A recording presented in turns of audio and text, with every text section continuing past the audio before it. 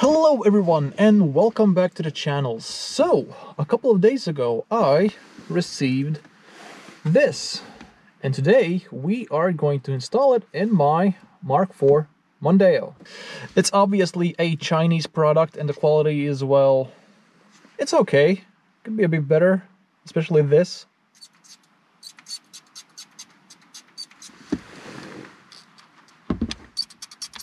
Yeah, that's kind of annoying. I got this thing from AliExpress and the reviews are actually quite good. I was surprised. So I decided to try it out myself. So without further ado, let's go ahead and install this thing. To install it, of course, we will have to remove the old radio. And to do that, there are 4 screws. 2 on this side and 2 on that side. To access them, we will have to remove this panel. And to do that, you have to take out 6 screws, I think. I'm not sure on that. So I think 2 on this side, 2 on that side, and 2 down here. To access these screws is not big of a problem. You just remove this little thing right there. To access these screws is a little bit of a problem, because for that you need to take off this panel. But we will get to that in a moment. And so first, let's take off these little things. Take your little trim removal tool. That's one. This thing is in the way. I won't need it anyway. Oh, crap. Come on.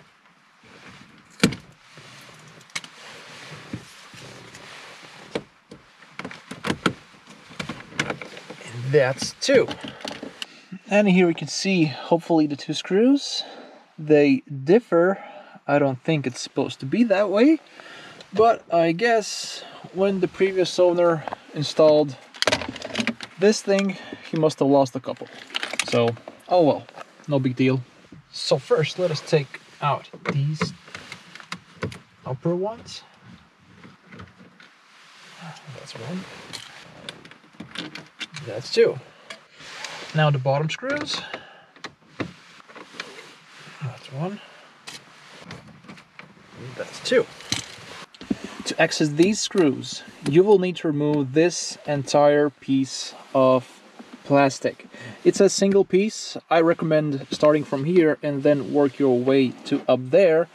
It's held in entirely by clips, but first let's remove this gear shift leather thing. This thing too is held in by clips, and to remove it, you use your tool and push it in this gap. Not here, but there. And now let's just do that. And sorry for the mess there. Okay.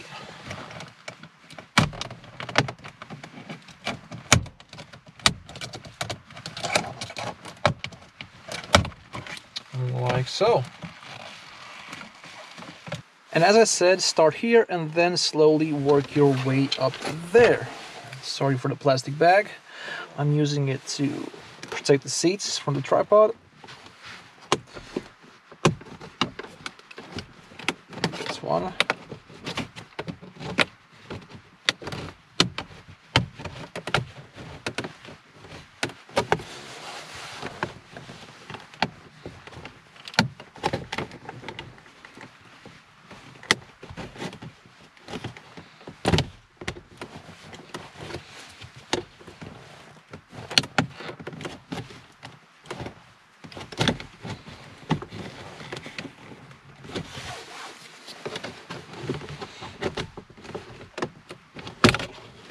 Okay.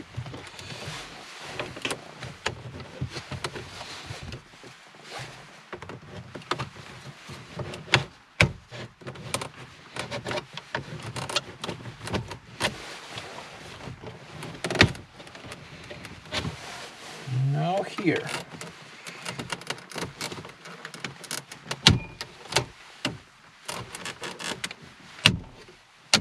That should do the trick.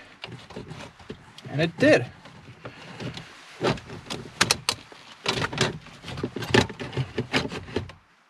And here you can see the screws.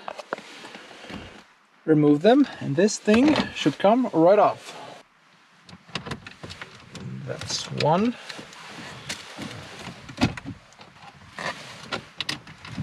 That's two.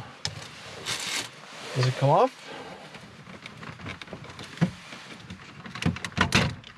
It does. Now before you take it off completely, remember there are 3 cables here. You should remove those.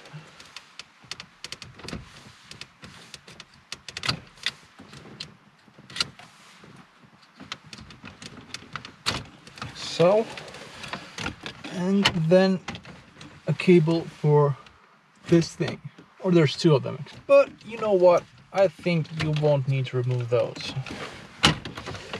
Just leave it like this. Then here you can see the 4 screws that are holding in the radio. Now let's remove those.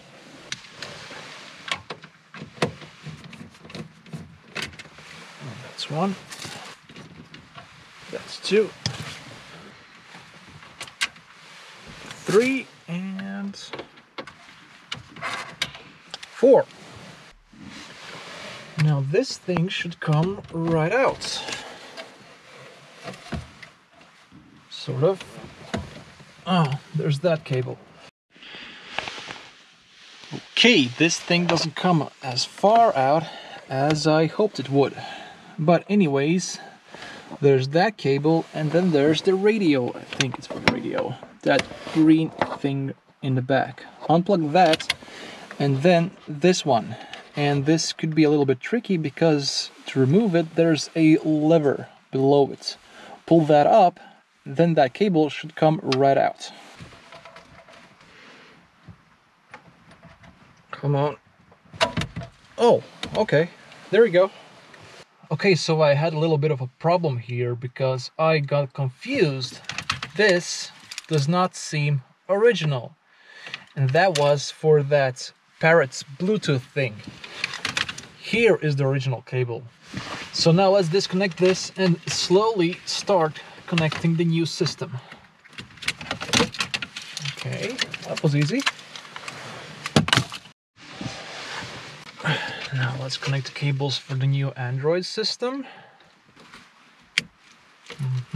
That's that. So this is actually the next day. Why so? Well, yesterday when I connected all the cables to the car, I just wanted to see if this thing works. But it didn't. I disconnected all the cables, connected them back together, still nothing. Went to their homepage, no results there as to why it should not work. Went through the user's manual, no information there either. Why? But then I connected the old radio, and that too didn't work. And so it was clear that I have blown a fuse, and yes. So today I have replaced the fuse. I haven't checked it yet, but hopefully everything will work. So this is where we left off yesterday. This was connected. Next thing would be the CAN bus decoder. That should go here. Like so. And the next is this. A lot of cables for a lot of media.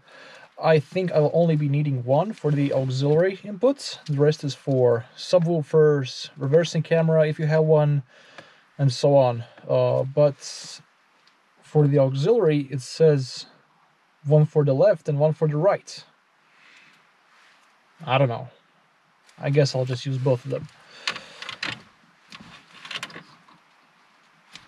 That's that. And then there are 2 USB wires. For whatever you want, music, videos, whatever. And since I don't drill any holes anywhere, I wired them through the glove box. I'll show you how.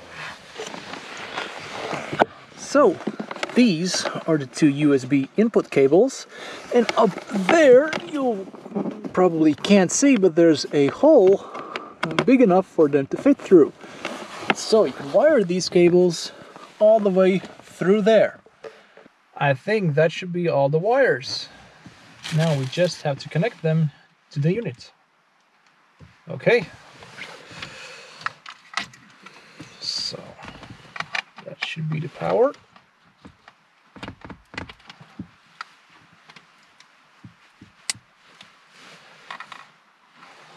That's for whatever. This is for the auxiliary.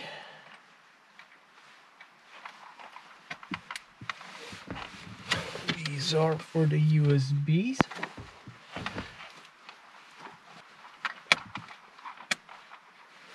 This one.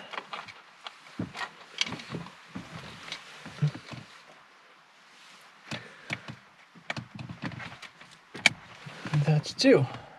This is for the radio.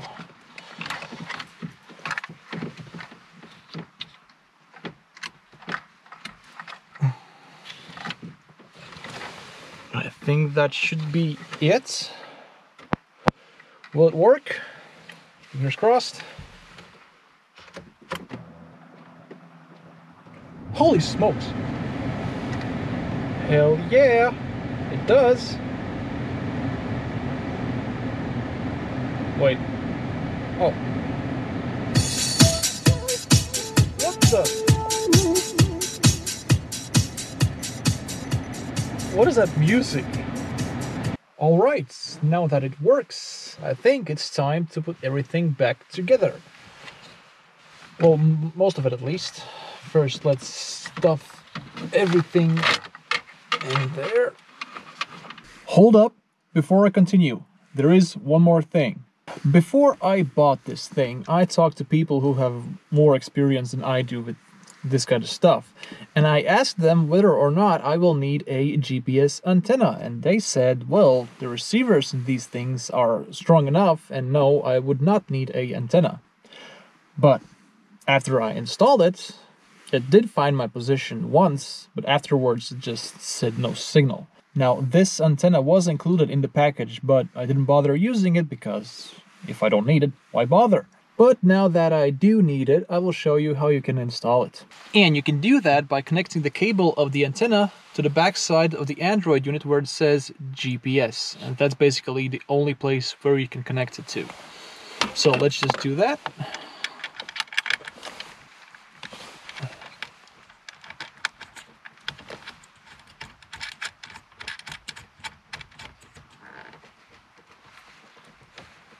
Like so. And now for the difficult part. In order to use SatNav on your new Android device, you will need a decent GPS signal. The signal without the antenna was okay, but I guess not okay enough. So the simplest thing would be to glue the antenna on your dashboard. But I don't want it to go there, because I think it's just going to ruin the look of the interior. And yes, that is important to me. And so what I'm going to do is I'm going to place the antenna in there. Right in there. Hope you can see it. It's that thing over there. That's the antenna. Basically, you can put the antenna wherever you want, as long as the GPS signal is decent. In some cases, the signal could be really crappy in there. Then you can wire it somewhere up here, glue it there, or you can be real stealthy and put it below these front air vents. Your choice. Now, in my case, the signal in there is actually pretty strong, with the antenna, of course. To find that out, you just go to settings of your new Android device and select GPS detection. There it should show how strong is your GPS signal. And that is how you connect and place your GPS antenna. Now, let's continue where we left off.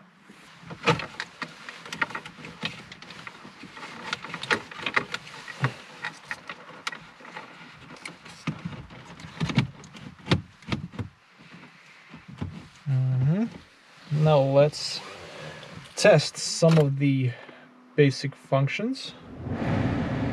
Alright, so I have tested some of its functions, so I don't know about the auxiliary or USBs because I don't have them here right now, but so far everything seems good. Although there is one thing that's already gonna bother me probably, is that you can't turn it off.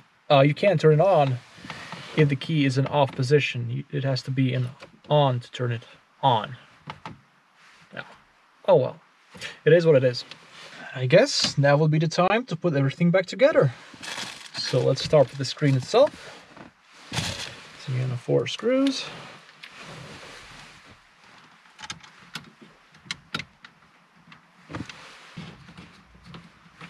one. That would be number 2. Number 3. And 4. That's the screen. Now for this thing. Cable behind there. Connect them back.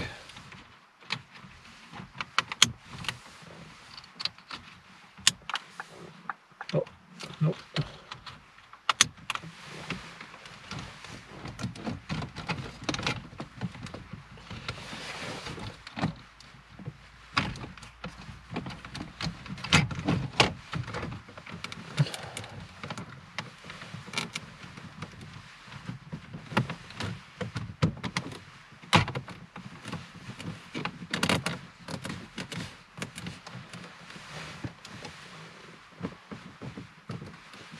Huh. Seems that the screen sits a bit deeper. There's a 2mm gap here. Oh well. You know what? Screw that. I used these little washers behind the screws as little spacers, and hopefully they will do the trick.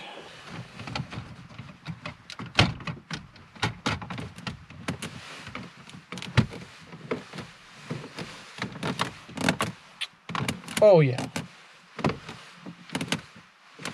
that's better. It's not perfect, but a whole lot better. Now for the rest.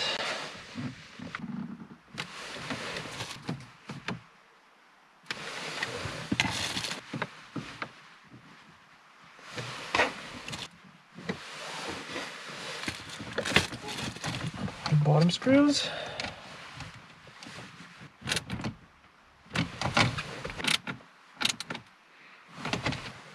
Now for this piece of trim, should pop right in. It does. Good.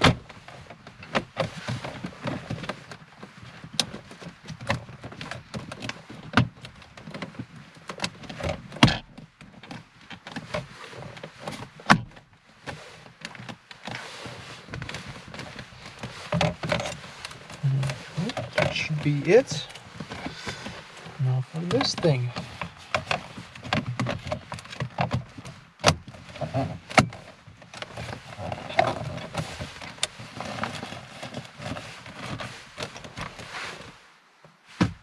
That's it. Lastly, for these little things, that one's good. This one has a hole in it.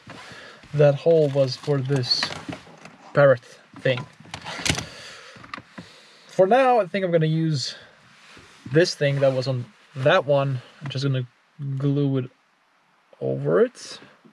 No, wrong way. Like so, and that would do for now. You can probably get these in a junkyard or buy them on eBay or whatever.